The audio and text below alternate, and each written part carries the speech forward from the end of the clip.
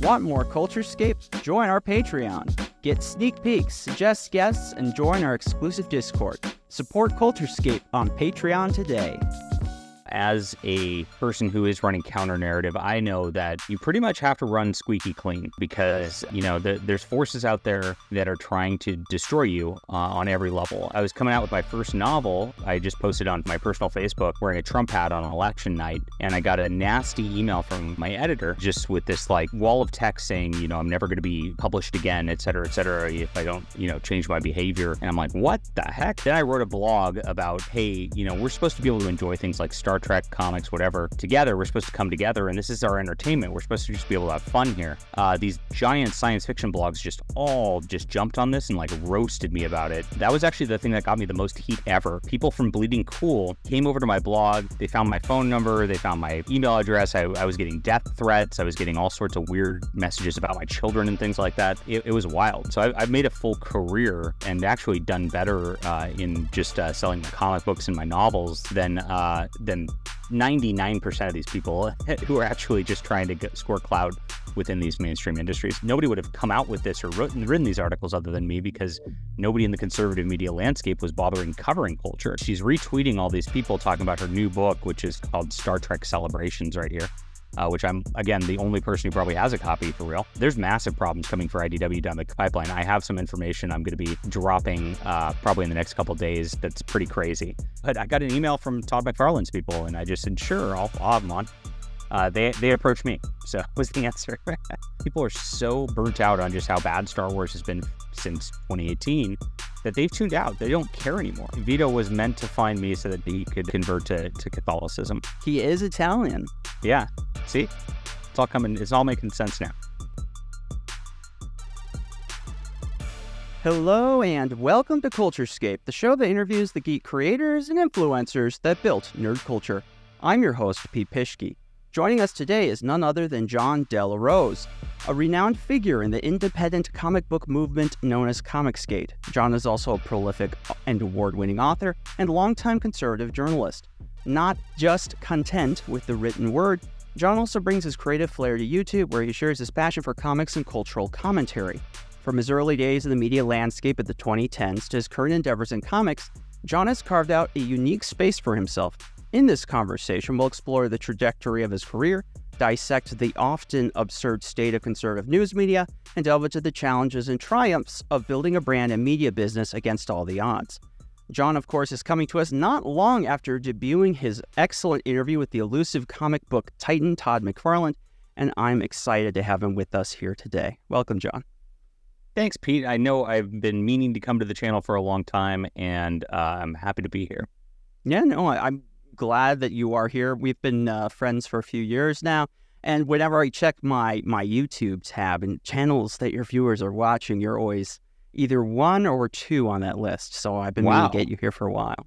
I'm happy with that. Hello, viewers. Appreciate you being here. Yeah, I was excited for you when you said, because people are like, well, who does he have? Who is the mysterious guest that Jon has got?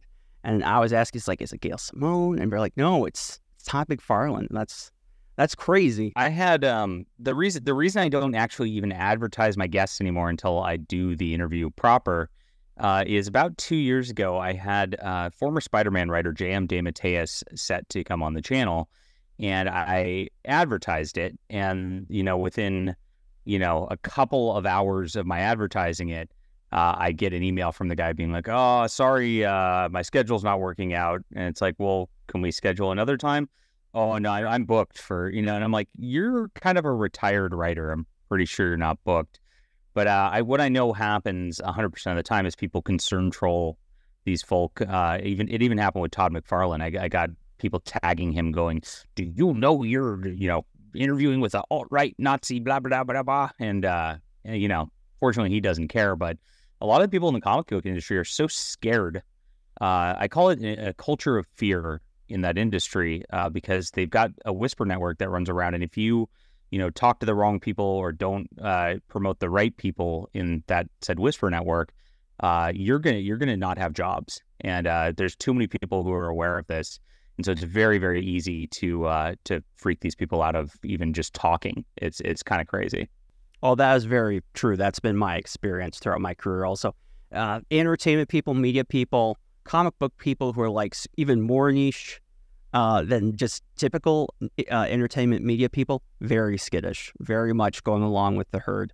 It doesn't take much to spook them or just to be out of the realm of normal. And so I've had that experience where you set up interviews or talking with people, then maybe they check your YouTube or something you've done, or someone just says, oh, that bad person, we get along, we're friends, we're buddies. And then someone hears about it, like, oh, you can't talk to him, don't you know? Now, I wouldn't have heard a mayfly, but I mean, just the thought that I might have heard a mayfly is enough to scare some of these people. So it can be ridiculous, I agree, but I mean, what are you going to do? I don't know, just not advertise the interviews in advance is what I do. Yeah. It's interesting. I was getting ready for this interview. I watched a 5-year-old interview you had with Nick Rekieta right before Nick Rekieta went really big. So the interview probably only has like 2,000-3,000 views. But it's so interesting watching that and then everything going down now with Nick. I thought that was that was really, I think that's kind of fascinating, kind of sad. Yeah, it's really, to me, Nick always supported the people who are kind of on the alternate side of culture. And he always was kind of going counter narrative towards the mainstream media. And so he was an easy ally early on, and it was always like just nice to talk to him. He actually has a little interest in comics. He's really into Warhammer 40K, if you ever talk to him about that.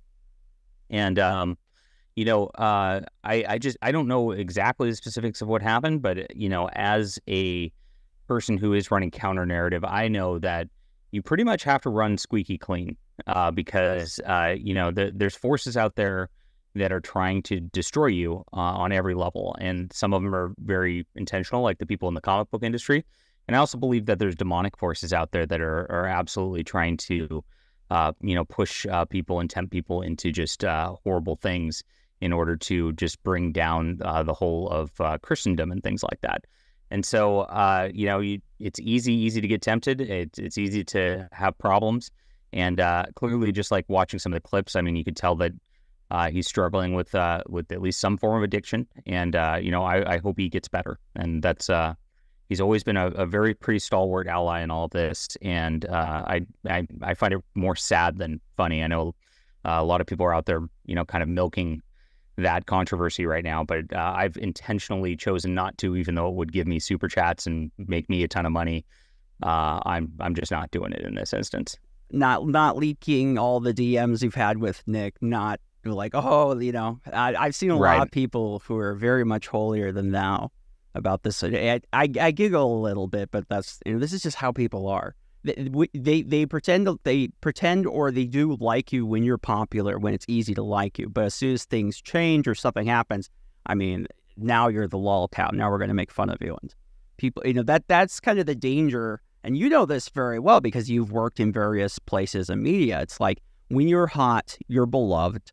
When you're not, then you're just some loser. And it's sad. But in my experience, especially with media, that is more true than pretty much anything else. Yeah, it's a weird clout game, and people think that they can, climb those clout ladders by dunking on other people. I think it works in the short term, maybe because it gets them a little bit of popularity, but long term, I never see that working so great. So I don't think it is an ugly aspect of media, but I just don't see the people who are just clamoring on this right now really gaining much long-term out of it. They're just going to have to find another target of the week to go at in a couple weeks when this news kind of settles down. And, eventually you kind of run out of targets or you run out of friends, right? Yeah, no, the true. Well, I hope Nick is okay. I don't totally know what to think of the situation, but I hope that all works out all right. You mentioned that you feel like there are demons amongst the culture. And in some ways, I do agree with you. I've been reading a lot. I go, like many people with ADHD, I kind of go in phases, but I'm into. So right now I'm really into studying the paranormal, near-death experiences, like 2-year-olds claiming, that they used to be World War II veterans, all kinds of crazy stuff. I part of me is like, when I see what's happened to the culture and some people I know, And I grew up in abuse. I've seen a lot of things, and like mental illness, addiction, a lot of these to explain it. But sometimes I do wonder. We both know Vito, who is agnostic atheist, and he doesn't believe in any of this stuff. Nothing, at least that he can prove that it exists. And I know sometimes I'm just like, well, I don't know, because there's always that ounce in my head, like, hey, this doesn't totally make sense. There's something else going on here. So I'm not. There's way too many things that can't be explained by just like the direct observable physical. It's kind of where scientism, and that's where I've kind of checked the left on this in a long time, and that's their religion at this point. It's scientism. It's not science, because science is about performing experiments, but their scientism religion is this is all that exists, the here and now. It's a very like nihilistic kind of way to look at things, and on top of it, like you see like with the COVID situation how crazy people go on when it becomes sort of like a religious experience for them, and I think that aspect of our culture is just almost worse than the whole clout media thing, because people get so programmed in that regard. But the supernatural, I mean, it's observably real. I mean, there's too many things that happen that are crazy. Like you probably have instances even in your life where somebody had cancer or something, and then miraculously it's gone and it's healed and nobody can explain it. These things happen on a regular basis. Miracles happen. And the other aspect of it on the flip side is evil objectively exists. You can see it, and you can feel it. That feeling that you get when there's something just tangibly evil around. Sometimes you're walking across the street and it feels like a meth head or something like that, but it feels way worse than that. There's like an oppressive like force there. And that's where I think like the demonic like seeps into people from time to time. I am not totally disagreeing. I do think that I think evil exists. I think sometimes there's maybe overextend to what evil is, but there's too many weird things, and there's too many people that end up doing really, really horrible things where, the typical explanations don't quite fit. But that's not really where I wanted to take this conversation. I just thought that was a curious bit. So you're someone, you have been doing the conservative, independent, also media game way longer than I have, and you're much better at it in many ways. So I really want to get into that. But to lay the groundwork so people know who you are, how would you describe yourself, and then how did you get into all this? What is the origin story of JDA? Sure, I was just writing comics and RPGs and helping out companies in card games, board games, and things like that with their lore, and writing novels too in science fiction. Just a big Star Trek fan all the way back, and I just kept doing it. Finally, I was coming out with my first novel, and I just posted on my personal Facebook wearing a Trump hat on election night, and I got a nasty email from my editor, just with this like wall of text saying, I'm never going to be published again, et cetera, if I don't, change my behavior. And I'm like, what the heck? And as that kind of came out, and she warned me, she said publishing is a very small world.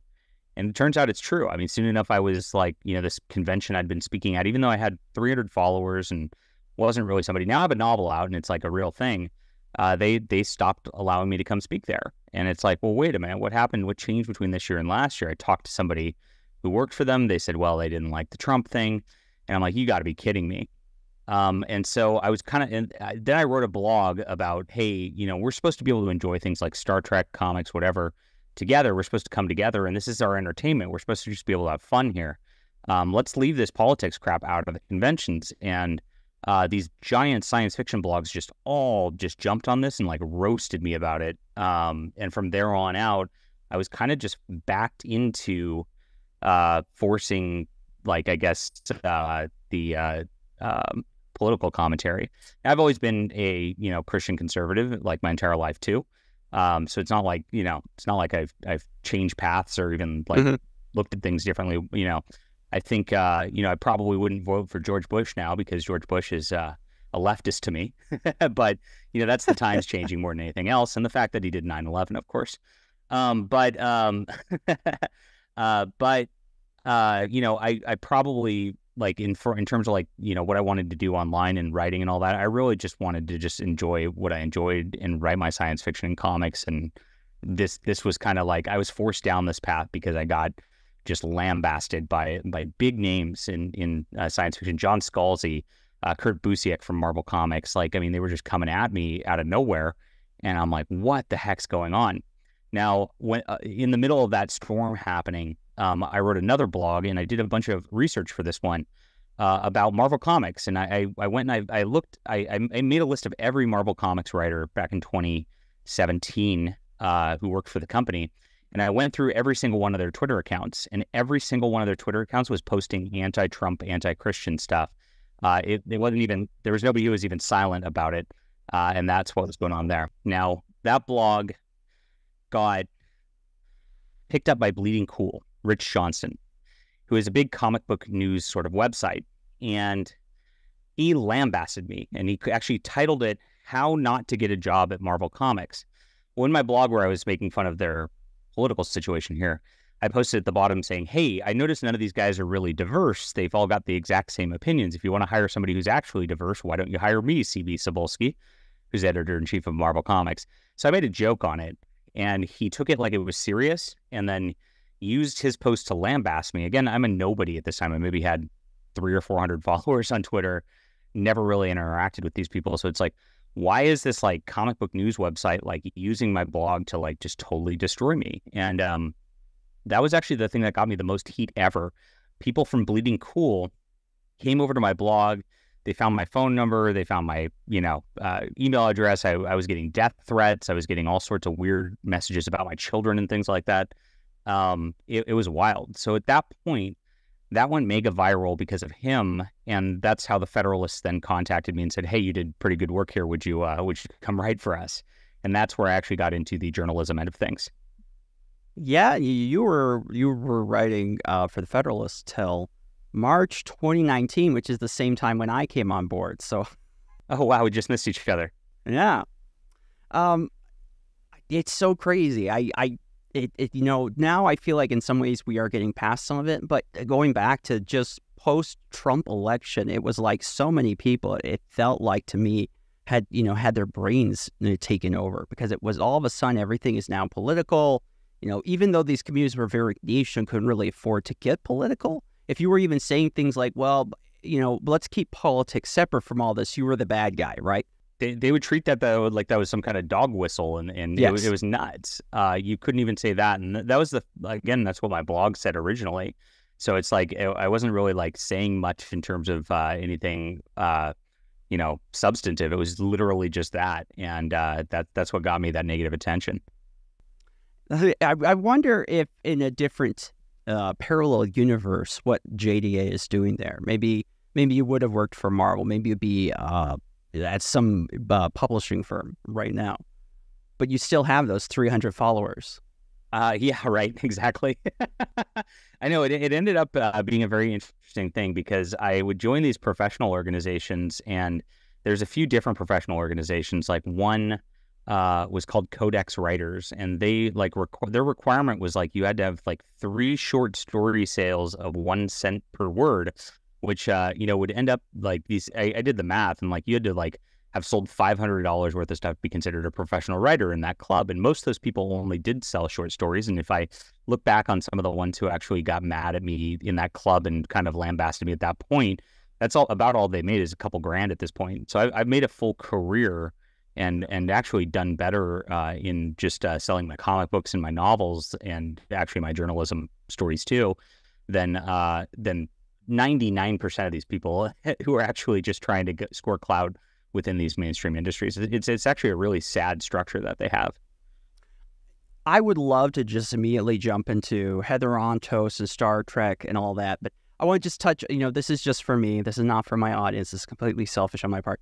I find your time in conservative media fascinating. In many ways, I mean, you still do write for like PJ Media right now. That whole world is so interesting to me. You've told me before, like you broke a lot of the stories. People like before he was the quartering Jeremy Hambley, back when everything was going on with Magic TCG. He was the quartering then. The quartering was just a Magic the Gathering channel. Yes. Okay. Yeah. you were the one that covered him, but that's not the only instance. There are several instances where people in conservative land or YouTube got big after their I got canceled story, and you were usually the one covering them being canceled. Yeah, I regret it at this point. I always say, like, I made a big mistake. I tried to be in writing and to be writing journalism stories on these topics to, like, be a little more serious. And because I really like the written word of journalism and written word in general. I think it's a valuable thing and something that we're obviously losing because video is really a dumber medium. No offense, people watching, but at that same point, like, I'd write these stories, and my story for Jeremy about Jeremy Hambly, being banned in Magic, which kind of actually propelled him to the next level. I wrote that for Milo Yiannopoulos' column, and I did that, and I was just writing for there, and again with Richard C. Meyer, Diversity in Comics, the YouTuber, also not quite as big as the Quartering, of course, but he's got 100,000, 200,000 subs, and he blew up because I wrote about him and how he was getting harassed by mainstream comics also. And so what I noticed back in 2017, 2018 was I was writing all these stories about people that my stories would go viral, but nobody would look up the person who actually broke the story or wrote the story. Mm-hmm. You just get, off into oblivion. They'd all call Richard C. Meyer or Jeremy Hambly to go on their radio show and talk about their experiences based on what I was writing. And so it was like, they just got like a national radio tour because I wrote an article, and yet I'm still here, and nobody even knows like that I did this, and nobody would have come out with this or written these articles other than me, because nobody in the conservative media landscape was bothering covering culture except for me at the time. So really weird stuff. And so I started really getting serious about YouTube in 2020, and that's where I kind of just like re-evaluated my time and stuff, and I just grinded things up from then. It was a different time at that point because YouTube isn't the Wild West anymore. There's so many different cultural commentators already. So it's like it took me a while to build things up. But I finally got to a point where it's like I've got a reasonable following. I don't think I'm a big YouTuber yet by any means, but I've got a moderate following. And if I'd only been doing the kind of work on YouTube then that I was now, I think my channel would probably be as big as theirs. I've had that thought often myself, but then I think, well, I wouldn't know the things I know. I wouldn't have the certain experiences I have that maybe make it work now. But that could be just cope. I could be huffing the copium there. It was a mistake. It definitely was a mistake. I mean, so this is where the media's landscape's at these days. I am seeing a lot of people. I think everything going on with Google right now, how it's just choking all traffic out for pretty much all news, both big and small. I'm seeing a lot more people try to pivot to video, and some of them can, many of them can't. And, I think video is fantastic, but I also think there's a place for the written word. Part of me feels like, though, and maybe this is just not being very charitable, part of me feels like, though, especially for conservative media, they kind of earned a lot of this on their heads for their lack of interest in culture, for not building up. Conservative media is unfortunately a place that doesn't really reward a lot of good effort and work. If you want to make it in these places, you often have, it's like what people say, the left, you often have to go to the right schools, the right people, how to play the game. And while there is value in that, it just kind of, it didn't really lead to having them, a wide nest or a strong wall of protection when all this is coming their way. And I like news media in general, and I liked working in mainstream or conservative news. But I mean, it's an interesting place. You are still writing for conservative news media right now. What do you think of that experience? What do you think of those experiences? And how do you think it's frustrating because I firmly want to stay in culture, and that's what I care about. So I want to talk about science fiction and comics and things like that. But I also know that, like, every time I write a piece like that for PJ Media, like, if I would have just written whatever, comments about somebody said about Trump that day instead, I would have 10 to 100 times the clicks. And in an environment where you do get paid kind of by the click, it's tough. And I've resisted it pretty well because, like, again, I just don't want to migrate into that space. But that's where it's at for that kind of media. And until we can get, I guess, our people paying attention past that, we are going to be fighting an uphill battle, not just like in the culture, which is where it's tough, but in politics too, because like the culture propaganda apparatuses really do influence politics on a level that, like, it's not like, I always like laugh at the undecided voters or whatever. These people are already decided, and they're decided because they're programmed by all the things they watch over and over again. And so if you can't compete in that space, you're going to have a hard time going forward. And I really think we're reaching that point as a society where it is getting pretty one-sided. True. Clicks can be deceptive. Clicks are great, but sometimes you have to be smarter than the algorithms, and sometimes you do have to cover more boring stuff to a more niche audience. I mean, there is value in that, but I don't think media always understands that, especially conservative media. But I'm not sure that's going to change anytime soon. All right, well, we'll move on from that. I know that's not everyone's favorite topic, just mine. Let's talk about comic books and Heather Antos and terrible. Oh, I do understand, but I don't understand why in the world they put her in charge of IDW. Terrible, awful, garbage Star Trek comics, which I of course know. I'm the only person who reads them, so I really am sure. I was actually looking at videos for tomorrow, and I'm actually thinking about going through, because she's retweeting all these people talking about her new book, which is called Star Trek Celebrations right here, which I'm, again, the only person who probably has a copy for real. And it's an anthology about gay stuff. And so it's just slice of life people.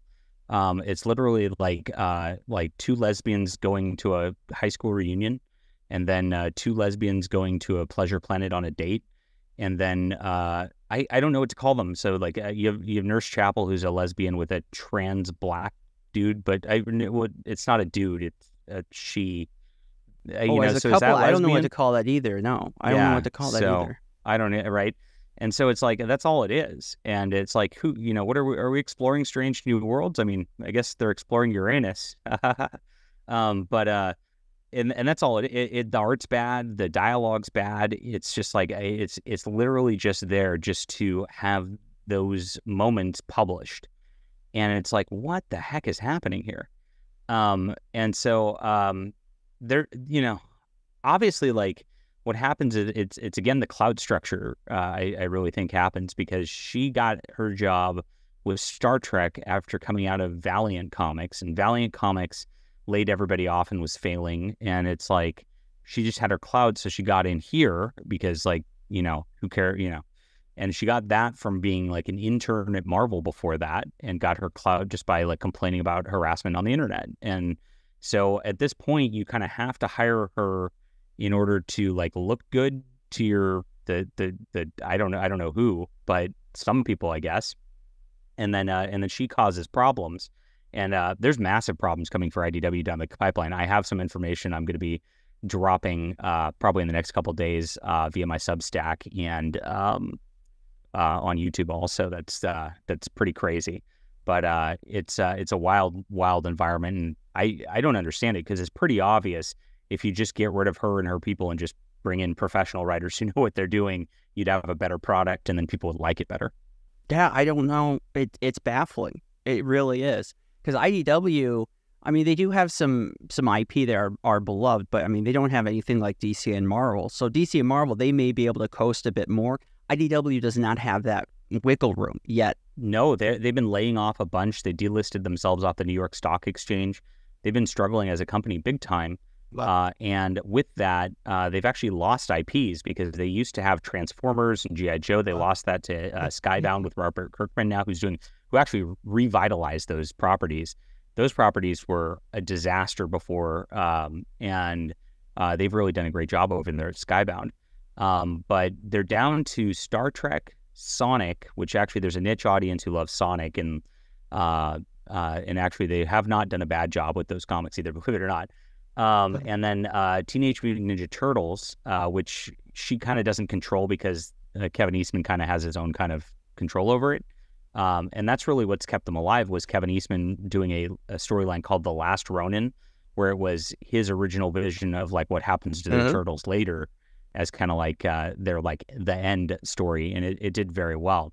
And I think they also have like maybe My Little Pony or something, but that's something that doesn't really move the needle. Yeah, for a while they were trying to grab like all the older millennial brands, like what was hip. So we'll grab Transformers, we'll grab G.I. Joe, we'll grab TMNT they already had, obviously. I think Mega Man was on the plate at one point, all kinds of things.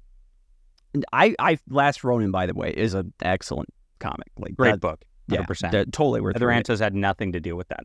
Yeah. Yeah, and from my understanding for the Sonic thing, that's kind of almost its own separate universe too, because the guy that was kind of allowed to write the Sonic comics is like, he has some kind of relation to the original show, and he's like a super fan. And considering Sega's past relationship with Archie, I think IDW is like, always has Sega looking their eyes down at them.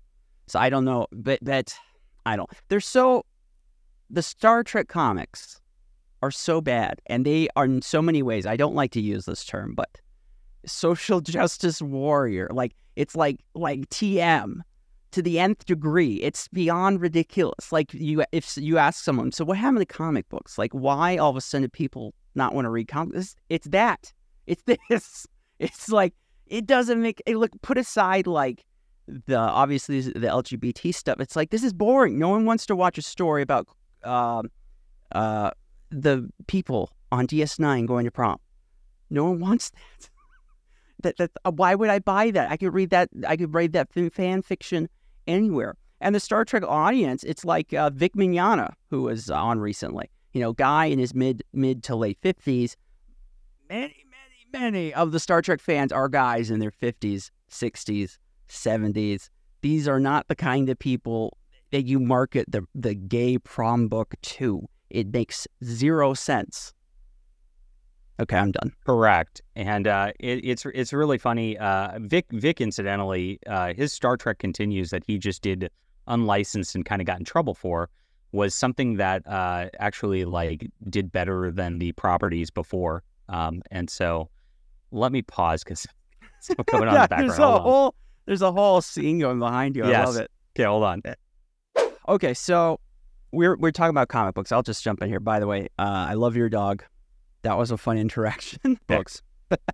I was like, I want to look at this, while you were talking to your contractor people who are helping you with your house thing. I was like, okay, so let's look at what is the median age of the comic book buying audience. So in the 1986, the New York Times did an article on this. According to Marvel at the time, the average comic book reader was 20 years old. What do you think it is today, John? 45. Try again. Higher? Higher. 50. The median comic book buyer is 50 and over, according to ICV2. And that was 2017, 2019. If you think that's bad, guess what? The other part of the demographic for Star Trek is, of course, TV. So I was like, because my mom, as a gift for her birthday, I got her a subscription that I've been paying for to Paramount, because they have all the NCIS you could ever want, right? CBS, this is insane, okay? The median age for network watching TV previously was always thought to be at 50, about 50. It is now at 64.6, with some networks and shows going above 70. Blue Bloods is in the 70s. I don't. I'm trying to see what it is on here. So it's like I was saying, it's like the people who would be interested, 73 years old is the median age of a Blue Bloods viewer. Wow. Well, it's like, that's the comic you're going to make? That's your audience? So I don't want Heather Ontos, if she comes out, she's, I just don't understand. Why are comics wouldn't sell? Why are people no longer reading comics? It's a mystery. Well, the weird part to me is they really gaslight everybody. And if you look at posts of hers, she hasn't done one of these recently, but it was about a year ago when I was just talking about how bad things were at Star Trek. She'd be like, she'd make a post saying that like her Star Trek's doing the best ever, like since 2019 or something. And I looked at it and I'm like, well, and I looked at what was coming out in 2019, and it was like, well, they had a couple like Star Trek Discovery limited series. And then 2020 hit, and that's COVID, so comics shut down. And so now her Star Trek features like not Discovery people, but at least the characters from the 90s. Well, of course it's going to do better than Discovery in the COVID era where you weren't even producing comics. Like that's not a high bar, but I cannot imagine they've continued to do well, especially as they've been running these weird series. I could rant about it for hours, but it's easy to do. I know. Yeah, it will drive you up, just absolutely up a wall.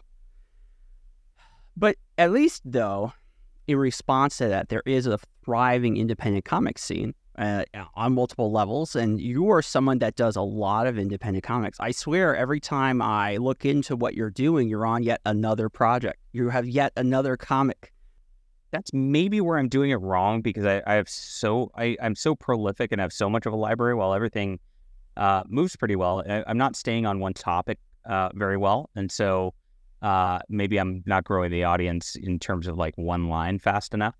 But I like to be prolific, and I like to actually like exercise creativity. I really don't want to be trapped in one thing. That's, as a brand, I want to be a true artist. And so I do. I've got 12 full graphic novels now. I'm working on, I've got 5 or 6 more in development at the moment. And then I'm also, working on my, I think, 19th or 20th novel I'm writing right now. And so I'm trying to just flood content in the hopes that I can just build my own universe and several universes to really replace everything that's out there. So if you're a JDA fan of like my actual content, like you're usually pretty happy because there's always something coming out. You're never going to just like wait 2-3 years for the next like installment of a short book or something like that. I want to say last year you were working on a project for an Andrew Tate book. I made an Andrew Tate parody book making fun of the Andrew Tate book, because so the lore behind this, and I like memes, and I'm a meme culture guy. So Andrew Tate came out with a comic book last year, an officially licensed one, and he was selling the comic book for $97 plus $17 shipping, and it was like a 30-page comic book, and the art was atrocious. It was literally just Andrew Tate, beating up people in tanks and things like that. It was ridiculous, and so I made fun of it, and he called it Top G. So I made a book called Top Grift, because that comic was obviously a grift, and it made fun of it. The whole intention of Top Grift, which did not actually star Andrew Tate, it was a guy who's like going online trying to like better himself, and so he goes and finds these online manosphere grifters, and there's a bunch of them, and so he signs up for the course on how to be a better man, and of course it fails, and he has to like learn how to actually like do things himself. In my book. So it was a commentary book on like that sort of manosphere grifting. Little too heady for the comic book audience, I think. So, but it was really nice, and I had art from Mike S. Miller, who did DC's Injustice. So like it was a like top tier comic book. It's a little esoteric of a topic. Mike is an excellent artist. It's sad that he kind of got pushed out of all that, because he actually is pretty talented, but it goes back to that politics culture thing that they just can't annoying. Seem to handle it. It is. It's frustrating. It's frustrating because there are a good many creative people who might be right of center, and their vision, their interests that shouldn't be pushed out. It can lead to very interesting things. You don't necessarily see this in Japan. The guy that does Attack of Titan is right-winged, I would say almost in some ways fascist. But it leads to such an interesting artistic creation because he has this really different point of view, and that feeds into his work. And going back to Chuck Dixon and the stuff that he was doing in the 90s, coming from that direction, it leads to a different output. And it's sad that they don't want that. They don't want diversity of thought. They don't want diversity of creation. That's right. You need a diversity of storytelling. And that's why I'm doing things like a silly book like Top Grift. I wrote a romance novel last year, and I want to have all sorts of different things. Like, just as an artist, like it's really interesting to do that. Now, I've learned my lesson to some degree. Just sales wise, I know what's going to sell, and I know that my audience wants more of just like science fiction space exploration, space war type things.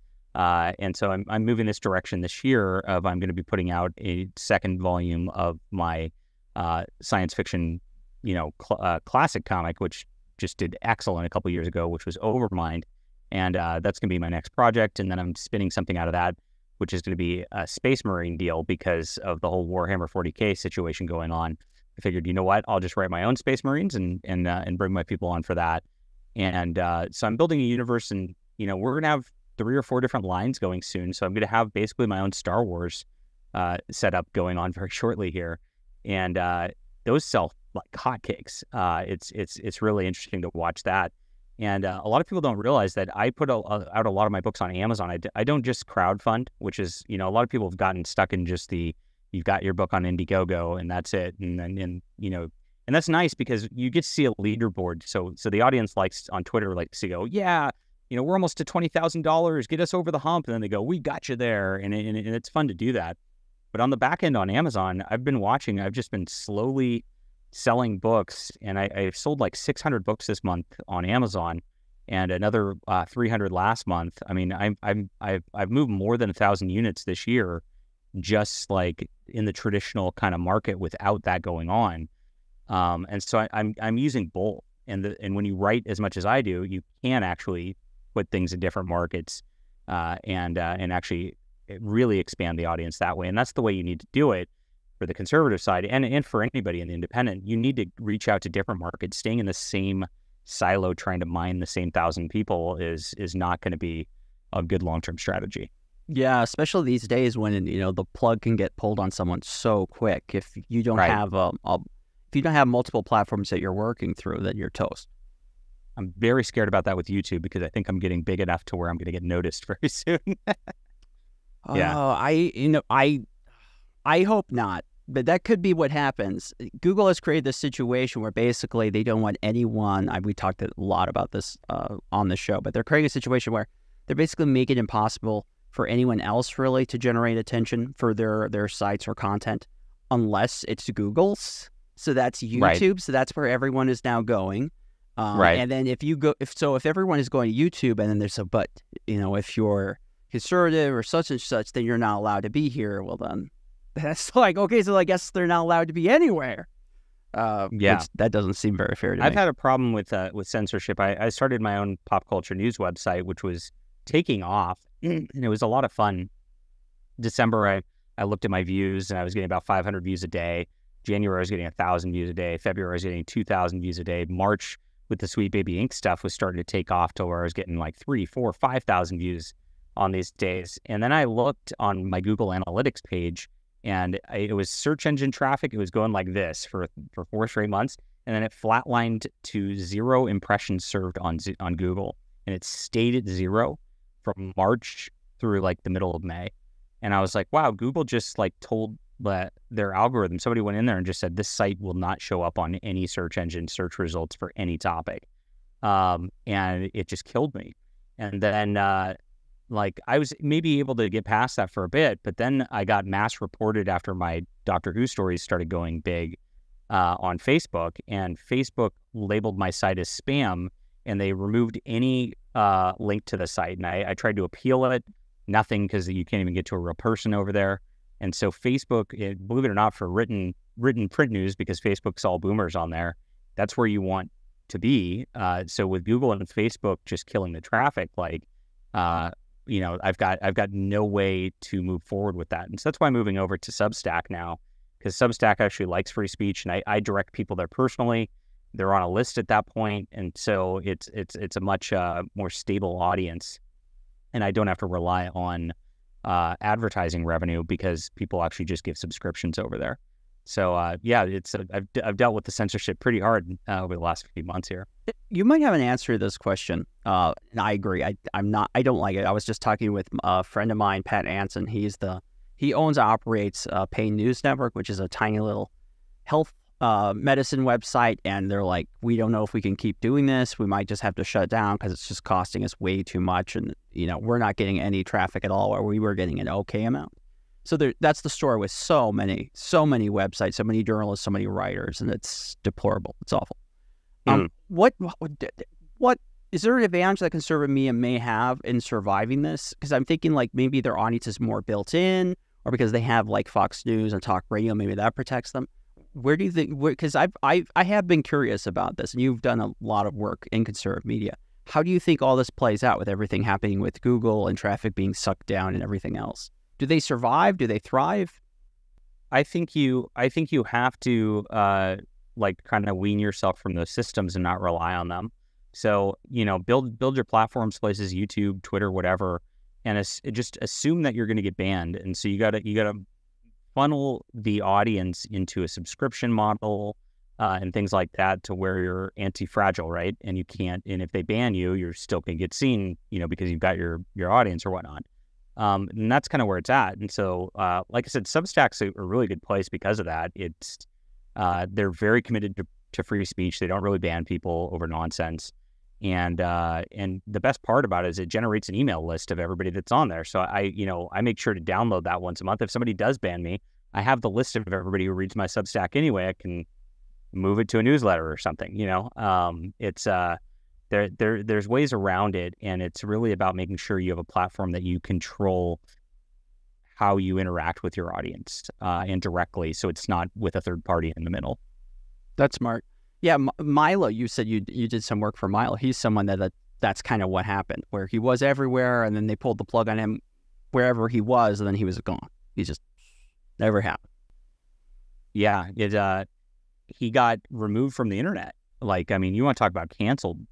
He got just absolutely memory hold, dismissed, gone. They got him out of everywhere. And it's just shocking to see like how that went. Part of it, was his own doing in reaction and et cetera. But at the same time, like, I mean, I've never seen somebody canceled that hard. I'm glad he's been allowed back on X lately, because, he's seeming to like be building some sort of revitalization like of interest in him right now. And I really like what he's done. Of course, converting to Catholicism and abandoning what a degenerate lifestyle is actually a great role model. And of course, the clown world group does not want people to see that role model at this juncture at all. Yeah, he's quite a character. You never quite know what's going to happen with him next. I do believe I've read some of your stuff before. I think I read your Star Realms book, and that might have, I was reading up on you. That might have been your first book. That was my first book, which is odd because Vito, who I mentioned earlier in the show, he worked on Star Realms. So small world. Yeah, and that's actually how I got to know him before we were like involved in these content games or whatever. I would talk with Vito about Magic the Gathering and Star Realms because we were just gamers. And got to know him very well at that point. And it's really funny because I get a lot of people like, don't you know Vito's this bad person, like all the time to me. And I'm just like, yeah, I've known Vito since like 2014. So good luck, getting me to cancel him. Oh, that's crazy. Sometimes it happens though. It's like in this huge, in the 300 million people, these weird small connections happen. And maybe that's a sign of the divine. I don't know how else that could happen. Maybe it's just stochasticity. That's right. Vito was meant to find me so that he could convert to Catholicism. That's probably what it is. So he is Italian. Yeah. See, it's all coming. It's all making sense now. Where do you think this independent? I mean, a lot of things. Like, so where do you think CultureScape goes from here? Where do you think entertainment and just the news business goes from here? Everything is changing like so dramatically. The world we're heading into is so different than the world that you and I came from. What do you think all this is going to be like? I think there's a lot of opportunity because like so many people have tuned out of Star Trek and Marvel and Star Wars and all that. I'm even noticing, like, I made a video just about like, hey, here George Lucas is slamming Star Wars the other day. And 3 years ago, that would have gone through the roof and probably made my entire channel, right? Now, like, people are so burnt out on just how bad Star Wars has been since 2018 that they've tuned out. They don't care anymore. They've actually weaned themselves from the corporate product, which means all these people are out there, with this like, billion-person audience who loved this sort of thing, is out there wanting and desiring content that actually is good again. And so if you can provide that, I think you have a pretty good ability to compete in this market. Now, of course, the market's wide open, and the barrier to entry is almost zero for everybody. And with AI, that's even going to get harder. But at the same time, the corporations have made it a little bit easy for them to lose their influence, which I love. Now, on the other front, you kind of still have to talk about the trending topics in order to get attention. And I read this I took a marketing class. I have a business background before all this. And in that, when they were talking about marketing and building social media platforms, the first thing they told you, and this is what a lot of people don't realize, nobody cares about you. And so if you're posting Instagram about you and what you ate today and who you're hanging out with and where you're going and whatever, you're not going to grow an audience beyond your immediate family and your grandma going, "Oh, that's really nice. You look beautiful." Because they don't care. You have to post about things people care about. And so, Warhammer, Doctor Who, those are hot topics right now. Stellar Blade. Those are the things people care about. And if you have a fresh and interesting take, you're going to get some attention. And sometimes even if you don't have a fresh and interesting take, you'll still get attention and luck out on it. But you have to definitely ratio the content to what people care about you to a certain extent. Otherwise, your audience doesn't grow. And you're seeing a lot of the bigger channels that came up in 2018, 2019, 2020.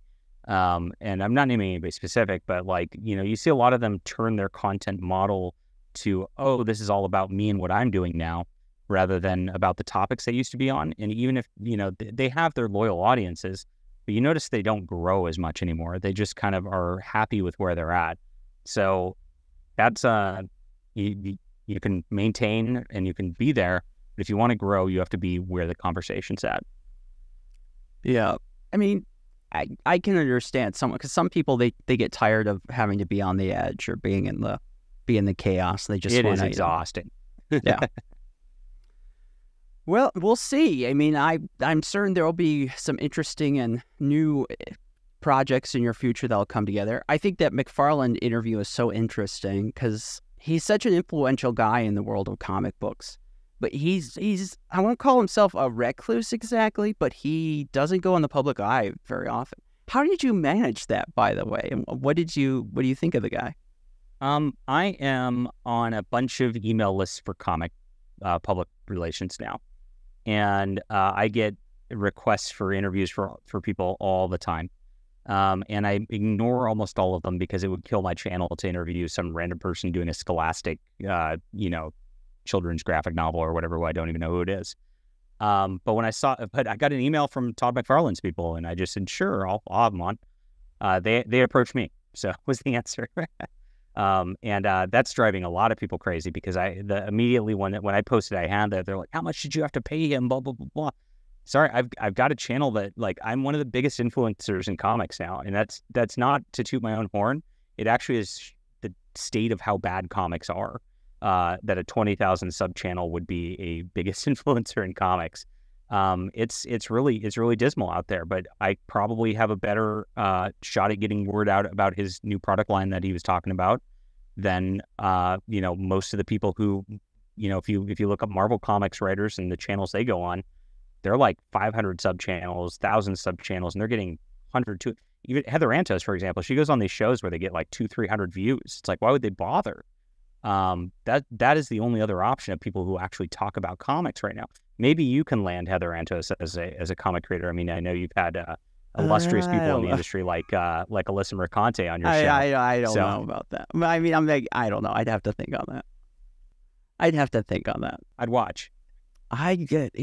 It might be interesting. I don't know. It depends how candid they are. Because I guess, I don't really like doing interviews or watching interviews where it's very, I don't want to say the word fake, but it's very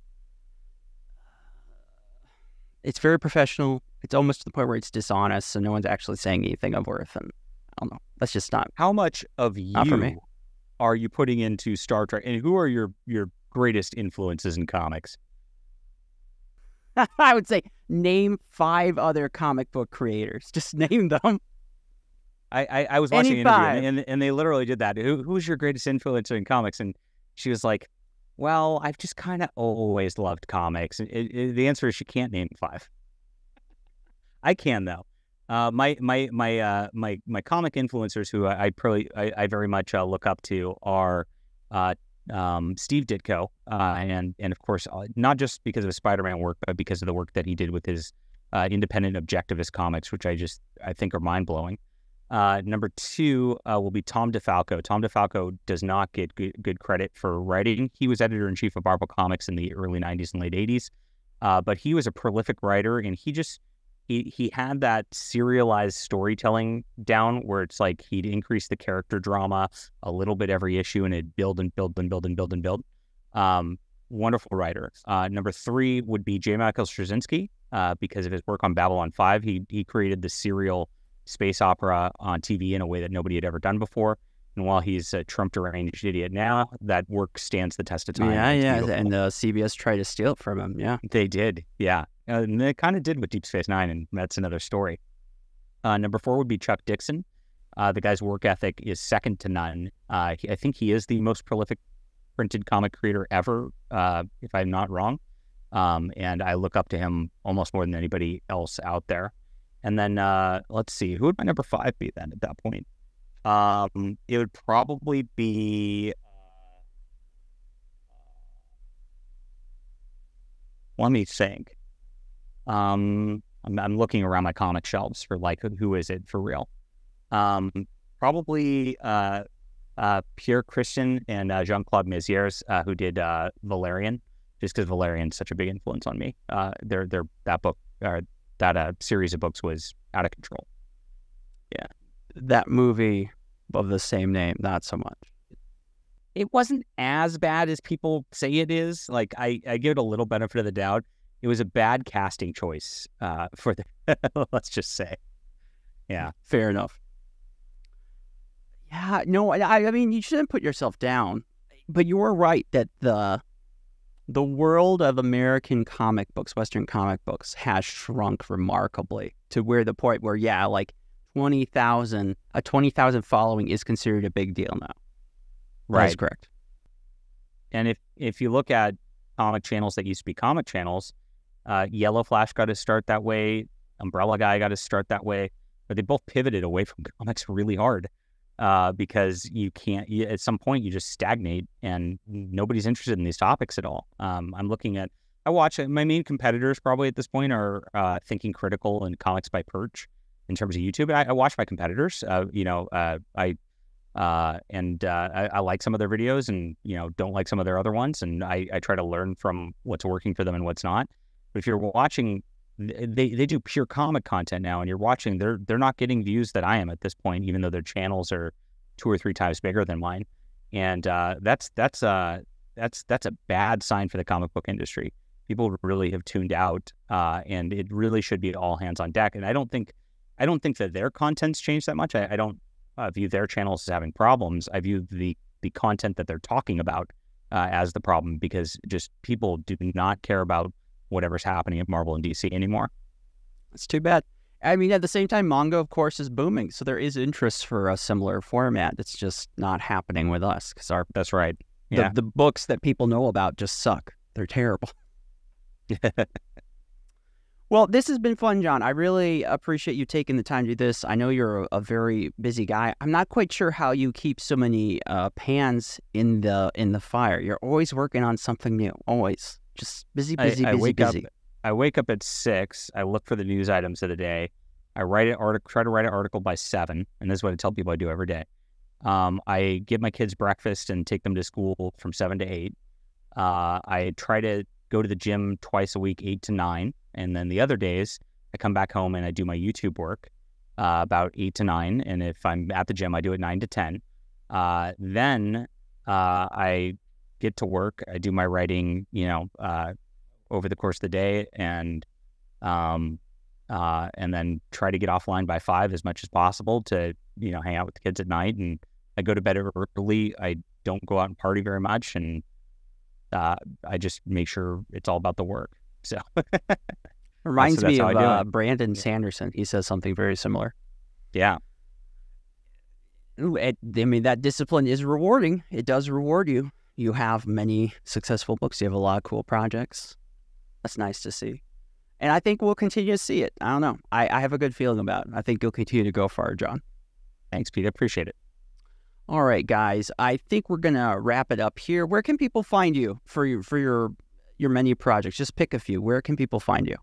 Jon Del Arroz YouTube, Jon Del Arroz Twitter, and Jon Del Arroz on Amazon is probably the easiest way. I've got a lot of books in print and audio on there. You can find them. I'm hyping the Stars Entwined in that trilogy right now, which that's really my baby. That it really, like when I was into Babylon 5 back in the day and I wanted to become a professional writer, that was the universe I was conceiving. And I'm actually spinning out a series out of that I'm writing right now, which is going to be a space exploration series akin to Star Trek, because Star Trek used to be about, as I mentioned earlier in the interview, about exploring strange new worlds, and now it's just about exploring somebody's sexual fetishes. And so I'm trying to like bring that back to like the original vision, which was not one of the guys from the writers today, he made a tweet saying it's always been about diversity and representation. Actually, it was pitched as a Western in space, wagon train to the stars. It was actually about exceptional humanism and expansionism and manifest destiny. So you're very wrong that it was always about diversity. And that's where I'm going to bring it back to. I'm going to try to capture that original series ethos where, people are out there looking out to the stars and actually trying to, accomplish real things in the name of humanity. All right. Well, I will check it out. This has been fun. Thank you so much, Jon. People, please check out his projects. I'm sure if you use Twitter, you will find him if he doesn't find you. And we're going to end it here, guys. Thank you so much for taking the time to watch. This show is made possible with the good help of the people at Baen Books Publishing, an imprint of Simon & Schuster, and of course, Young Voices, a journalism advocacy organization. And of course, like viewers and listeners like you, I couldn't do it without you. And to my friend, an amazing editor who makes me look way more competent than I actually am, Chris Hollywicky, thank you so much. And until next time, everyone, keep geeking out. Hey there, gang! If you are a fan of CultureScape, and I know you are, and want to get involved in supporting the show, well, now you can! By joining the CultureScape Patreon, you'll help support me and my editor Chris as we create the show and produce more quality journalism. For just $5 or $10 a month, you not only help us, but get access to our exclusive members-only Discord. You'll also get to vote on and suggest new guests for the interview. So if you are a fellow weeb and love CultureScape, then come join us today on Patreon.